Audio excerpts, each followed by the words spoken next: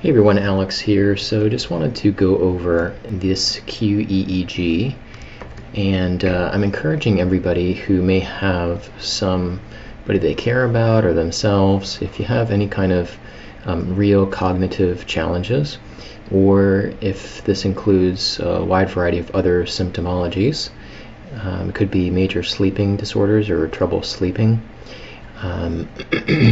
It could even be motor coordination, obsessive thinking, depression, whatever it is. There's a wide variety of things that the brain controls, of course. So getting a really high-grade QEEG is, kind of just something that you'd want to check off your list. So in this case, this individual is having a lot of cognitive impairment during the daytime. Really not really remembering a lot, like no short-term memory, trouble moving, walking, falling asleep during the day, and then during nighttime waking up 3, 4, 5 times, having trouble getting back to bed, literally finding the bed, just a lot of challenges, major sleeping impairment.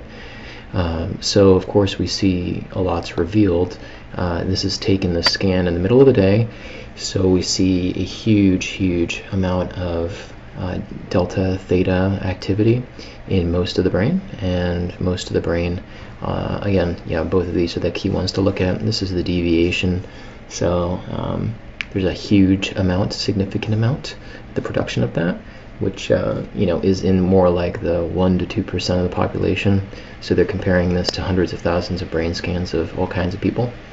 So this would account for just a lot of cognitive impairment in many different ways, functionally, when you're producing this much delta and theta in the middle of the afternoon.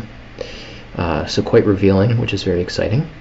And then coming over here to beta activity is very low, very low in the the executive center, the prefrontal cortex, which we usually use significantly if we have an active, normal lifestyle, even watching TV and things like that. We normally would expect to see much more beta activity in the frontal cortex, along with usually some alpha activity as well.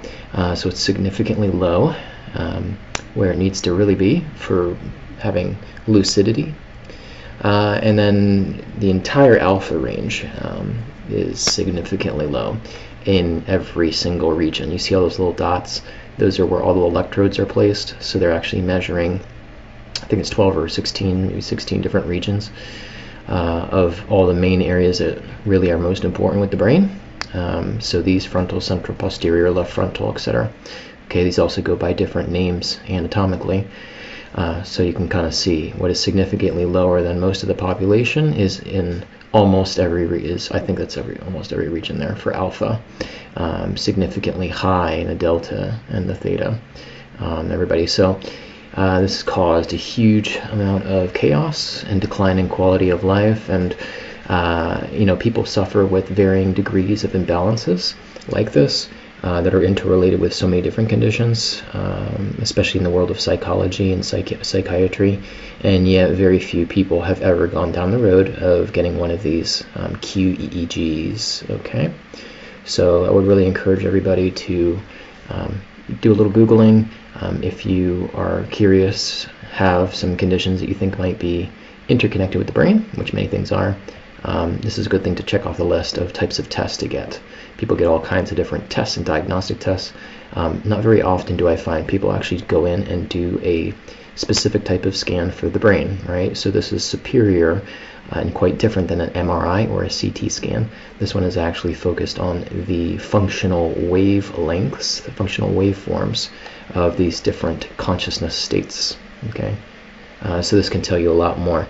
And there's other tests too you can get too that are a little more in depth with the brain also, that show you different things about functional topography. If you are looking for a place where you can get this done, I would say most states do at this point have clinics and places that offer QEEG. And I do also have some recommendations as well for once you do see some significant imbalances.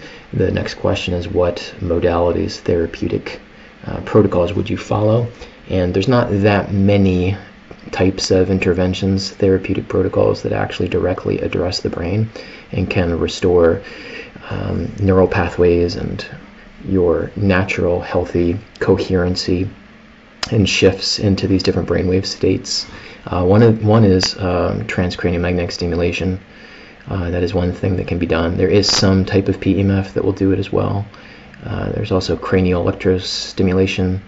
There is also neurofeedback, and also sometimes biofeedback is helpful too. There's also functional movement patterns. There's a couple programs that do that.